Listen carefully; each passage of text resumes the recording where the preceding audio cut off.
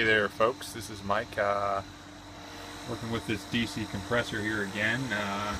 Just in here in the last few weeks I've been doing a couple little projects trying to get back into the shop, get a little bit of work done. So I needed a little bit of a water chiller, a brine chiller of sorts.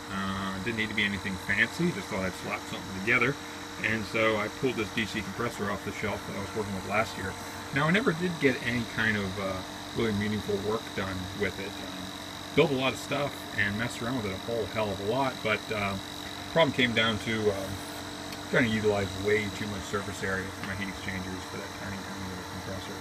And it didn't seem to matter what I did as far as expansion device, it just wasn't going to work. So anyway, I lifted this cute little condenser with a computer fan out of a little ice cream maker, and boy, it's just perfect for this size thing. So I'm running propane in this. It's a little DC compressor. It's running on 24 volts right now off this little power supply, which is just plugged in 110 volt AC. I think this thing's about 80 watts altogether. Right now, this whole system stretched together is probably pulling about like maybe 1.2 amps, 120 volts AC. So as it's set up right now, we have the compressor discharges into my condenser, which is 24 volt computer fan there. Subcooled liquid comes up out, goes through a little filter dryer into a length of capillary tube, which is wrapped around the suction line as a heat interchanger. Descends down into a couple of loops of copper tubing, and then comes right back up and back into the compressor. That's the valve on the back there. That's just for charging and whatnot.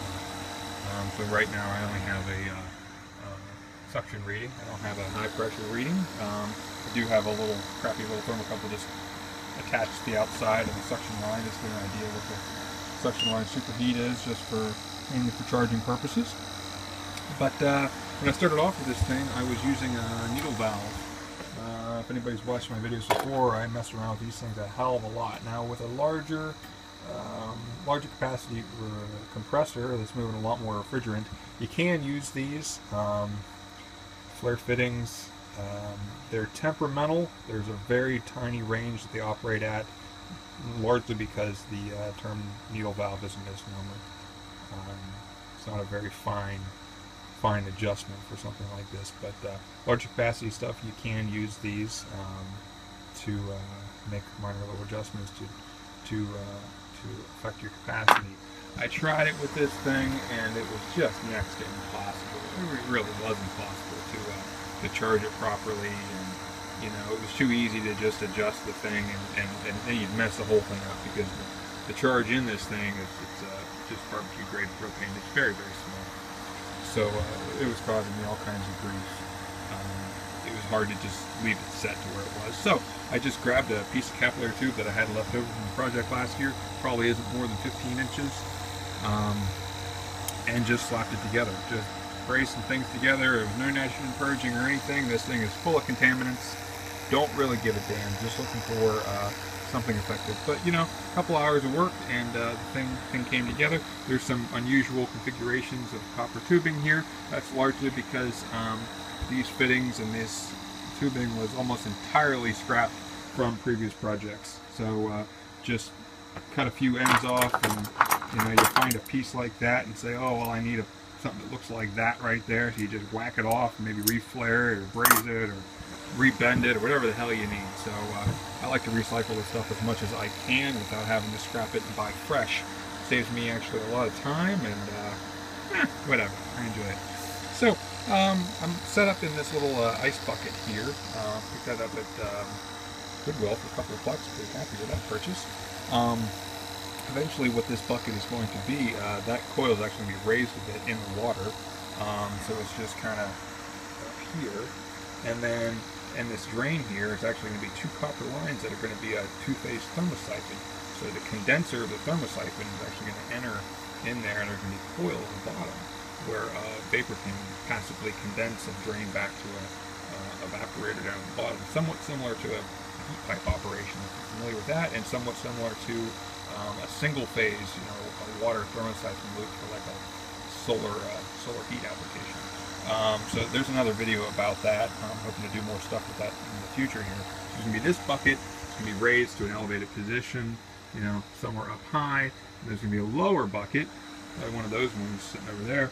It's going to be down low. It's going to have a coil on it, something like that, probably exactly that. Coil like that on the top.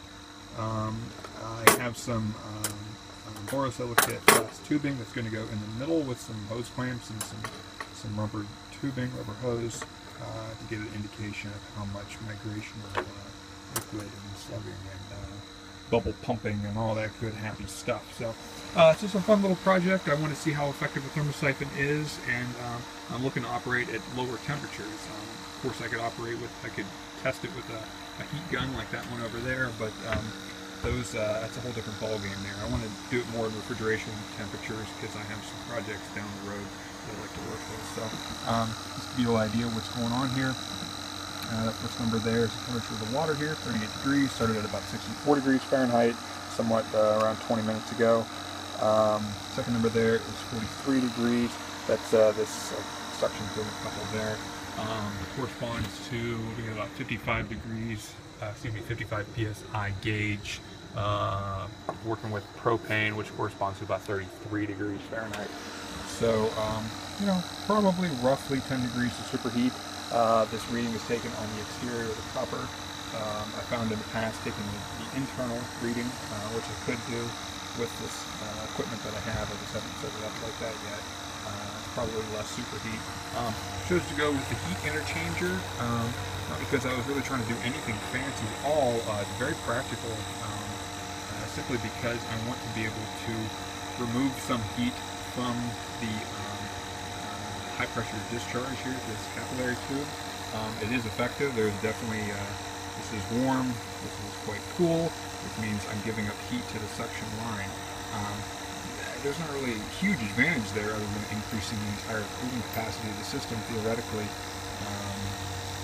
The advantage here is that I can try to ensure that I'm not getting any liquid slugging back to the compressor. It just warms that those gases a little bit and tries to keep that superheat value in a positive range. I do have a small pump here operating, just sucking and blowing. A 12 volt pump. That came out of the ice cream machine too. Just did that to keep the water circulated up. Without that, I've noticed that the coils will freeze up very, very rapidly, so it just kind of keeps things circulated around. But all in all, it's a very crude setup. I'm just kind of alligator clipped up here, you know, pretty bad setup. I need to mount that board somewhere so I don't damage it. But it's an effective little bugger. It's proven that I'd like to work with this thing here a little bit more in the future. It is a little noisy, as Sean Dobby has really pointed out. It does work.